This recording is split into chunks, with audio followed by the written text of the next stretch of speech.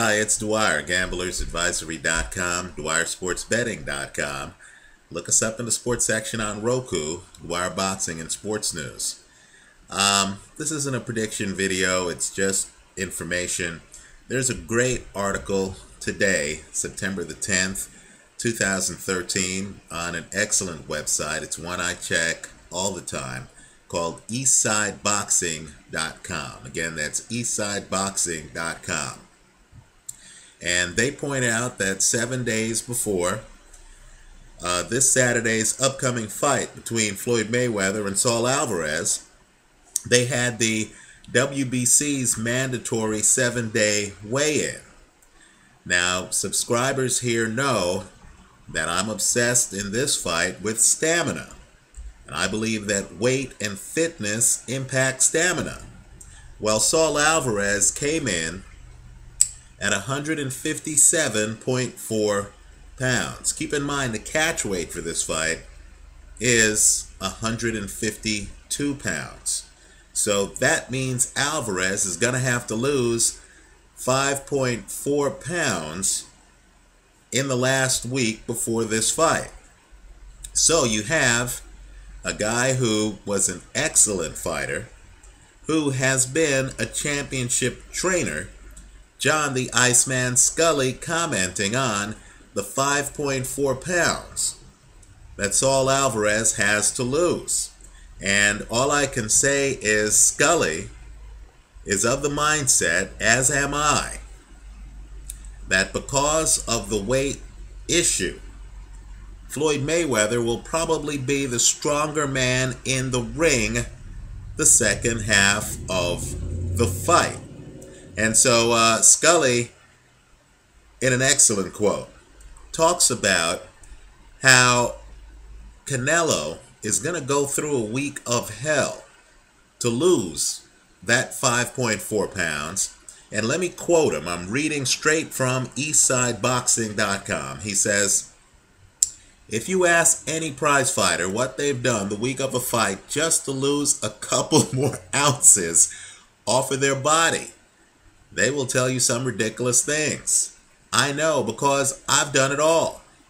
Fighters will get haircuts. They'll shave their chest hair, leg hair, arm hair, and pubic hair just to try to get rid of any unnecessary weight off their bodies. Ask any fighter who's had to lose weight, and they'll tell you they've done all of the above." Now let me just say, I know there were those who want you to believe that it's not a big deal to lose 5.4 pounds the week of a fight. Let me just ask you, we know that these 12-round championship fights, and keep in mind there's a crowd element. You're on stage. You're not even performing in isolation, right? You don't have the benefit of pacing yourself in private. You're pacing yourself in public, right? Added stress, added drama. We know that these 12-round championship fights are like marathons, right? Some guys just fall apart late. Now, all I'm saying to you is this, and let's use common sense. If you're scheduled to run a marathon Saturday night, is that the week that you want to lose 5.4 pounds? Is that the week that you want to weaken your body by taking in less calories and by not drinking a lot of water? Right? How many of you believe that you'll do better in a marathon if you dehydrate your body before the marathon? Right? It's a farce. And so for all of those people who now are going to say, oh, look, Canelo only has to lose 5.4 pounds. I say you're kidding yourselves. I'm expecting Canelo to come in the ring without chest hair, without underarm hair, right? Without pubic hair. He's going to have to do whatever it takes to lose that weight. And keep in mind, when you're running a marathon, There's no championship boxer standing across from you trying to hit you upside the head. Right? Think about it. You wouldn't starve yourself before running a marathon. And when you run a marathon, no one's trying to knock you out. So, looking at Saul Alvarez, I understand. At the start of the fight, he's going to weigh more than Floyd Mayweather. Is there a harder boxer to catch in the ring than Floyd Mayweather? Guys, Mayweather's going to be alert the first 6 rounds of this fight. Good luck for heavy Saul Alvarez to catch up to Mayweather the first 6 rounds of this fight. Then I'll tell you what will happen the last 6 rounds of this fight. You're going to see a dehydrated fighter huffing and puffing. Just like you and I would be huffing and puffing the second half of a marathon if we starved ourselves to lose more than 5 pounds the week of the race.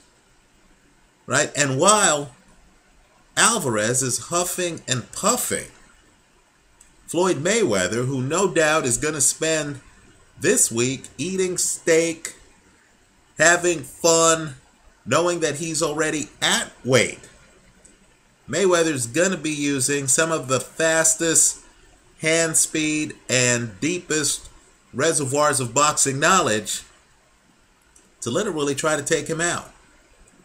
Now, I've said before, I believe Mayweather by stoppage is a distinct possibility. I'll tell you what, the odds on that have increased, given that Alvarez is still more than a couple of pounds above the weight.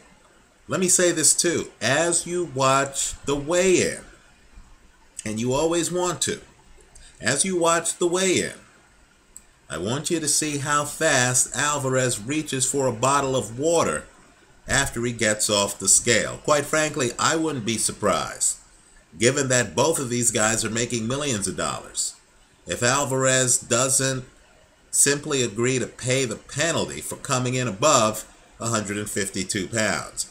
I don't think the Mayweather people care, because they already know that Alvarez has had to punish himself just to get to the 157.4 pounds where he is right now.